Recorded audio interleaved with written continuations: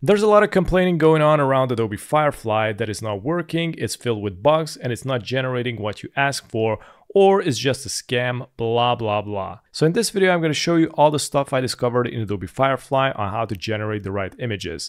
I might fail at it, but this is everything I know so far. The very first thing you need to do is select the right browser. Now some people actually figured out that it's not working properly in Safari on Mac. I suggest you to use Google Chrome instead. I'm also on PC and I use Chrome and Opera. And I also, by curiosity, I tested out on MacBook to see what is going on. And I used the same exact prompt and process like in the last video I did. I'm also going to leave a link in the description so you can check out how to generate this. Now these are some of the results. As you can see, it is adding way less bubbles and the letters are not prominent enough. It doesn't have enough contrast and it's not generating the same thing that I did in Chrome. And then check this out. In the other hand, this is what I generated on my PC instead of Mac. The contrast is way higher. There's way more details in it and it looks complete, you know. The ones generated in Safari didn't look complete, but these ones generated on my PC look perfect. Alright, so now we got that out of the way, we can search for Adobe Firefly. I'm just gonna type into Google Adobe Firefly,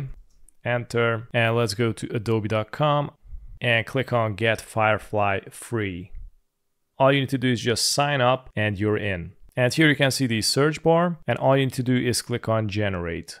And this is going to be the image that is going to generate from default. And I'm going to go down to click on clear and I'm also going to delete the prompt. And the website name is firefly.adobe.com. On the left side, you can find the menu. And the first thing you need to do is make sure that you're on Firefly Image 3 Preview. The second thing you're going to need to set up is the aspect ratio. We got like landscape 4:3, portrait 3:4, square 1:1, and the widescreen 16:9. So this is how you need to imagine the aspect ratio and how these artboards are going to look like. And here basically you're going to need to choose the right aspect ratio where you're going to fit your image. For example, I used to use this liquid typo on most of the Adobe Firefly tutorials for these liquid typos to generate liquid effects. And for this one, the 16:9 aspect ratio works just fine. Now there are these special occasions where some people try to shove in some really wide names, which basically won't fit the wide aspect ratio. And what they do is widen the artboard size, going just exponentially wide like a panoramic image. And they try to upload on Adobe Firefly and guess what happens? Well, it is going to crop it. So the solution is just to scale it down into the 16:9 aspect ratio, but if you got a long name, you might not get some good results anyways. Now, if you want to write out your full name, if those names are short, it's going to fit perfectly the 4:3 aspect ratio. And if you want to generate the best results, you can work with letters on 1:1 aspect ratio. So in my case, I'm gonna go with the default widescreen. Next, you can find the content type. You got art, photo, or auto.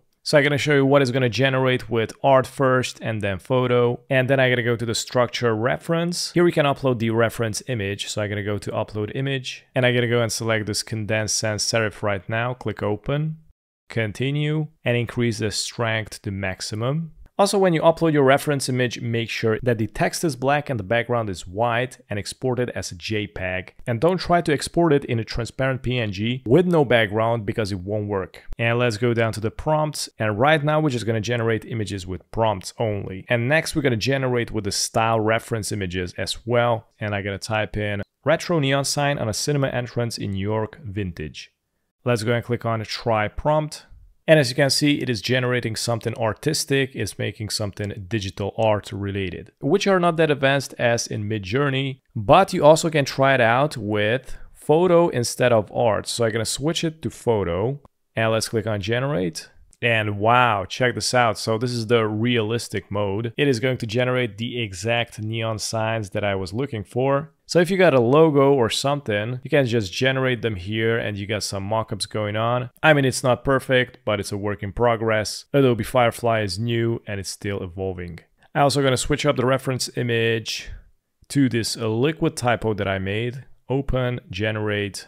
And as you can see, it made a mess out of it. It is not working properly as the straight sans serif fonts. All these results came out horrible. So you might ask, why is that? Well, the truth is some fonts work really good with these scenarios. For example, with the neon signs on a cinema entrance in New York. But then you can see this liquid typo works really good with other liquid prompts. And it is not working at all with sans serif fonts. or other fonts with straight lines and sharp edges like these ones here. So basically you're going to need to find the right font for the right scenario. You can use a sans serif in many cases, but you cannot use the sans serif for liquid effects. Instead, this custom font that I made works well with liquid effects, or you also can use the Estrella font, it's for free. Cooper Black is also rounded and it might work in different scenarios, or the Anton Regular, another sans serif. Basically this was the one that I used at the very beginning for the retro neon sign, and it worked great. And for the next one, we're going to generate with style reference images and structure reference images, and this pretty much works 100%. So first I'm going to go to the reference images, I'm going to click on the X, so it's going to delete it, I'm going to clear everything, all the prompt. Whoops, I just pressed enter. And now we're going to type into the prompt something new. I'm going to go with delicious cake cream isolated on brown background. And that's it, click on generate. I'm going to choose the one that I like most, for example this one, click on download. And if you want to create more similarities, you can go to the edit and click on generate similar. I don't like none of these. I'm going to go to the prompt, delicious white cake cream. Let's try this out and let's download some of these. If you don't like any of them, you can click on generate more. Wow, these actually look pretty nice. It looks like some rose. Okay, so after this, we're gonna go to the reference image and upload image. I'm gonna go with this liquid typo again, click on open, push the strength all the way up. Let's scroll down and here we got the style image reference and we're gonna go to upload image. I'm gonna go to the creamy pictures that I generated. So I'm gonna go, for example, with the first one, click on open. And here we got some new settings going on. We got the style, visual intensity, and the strength. Right now I'm gonna decrease these all. Visual intensity 0, strength 0, and I'm gonna click on generate. And there you go. It did the job pretty good actually. Not all of them, but some of them look pretty nice. Especially this one. I'm also gonna download these and generate some more. Okay, so it keeps repeating itself, and now we're gonna go to the strength. I'm gonna increase it to 50 and click on generate. This is basically gonna switch up the silhouette of your text, but not in the scenario. I'm also gonna increase the strength all the way to 100%, click on generate, and it's gonna add even more details in it. You can increase the visual intensity. It is gonna make it more and more creamy. I'm gonna switch up the image because this doesn't look that well. I'm gonna go with this white one. And I'm gonna go down with the strength, generate, and check this out. These look amazing actually.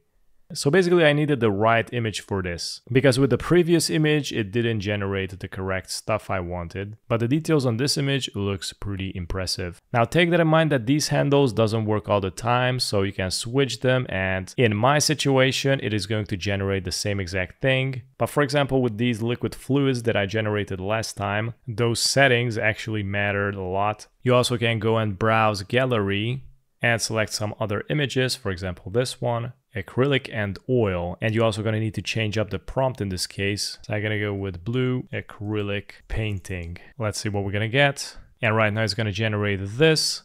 I'm going to try it out to set up the style reference image settings right here. So I'm going to decrease it, the strength to 0, visual intensity on low. And let's see what happens. Yeah, look at that. Now it generated even more interesting stuff. Now the letters are even more clear. Let me add brush here. And I'm gonna go with isolated on paper background. Enter. Now isolated on white paper. And as you can see, made it with brush. It doesn't switch up the background, unfortunately. So yeah, this is pretty much what I can generate with this reference style image. And then you also got some other settings going on here. You can basically select effects, movements, themes, materials, effects, and so on and so forth. I usually never touch these. You also got color and tone. You can go and test them out. The light is also pretty good. You can check it out.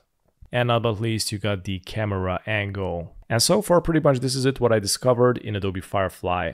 Thanks for watching.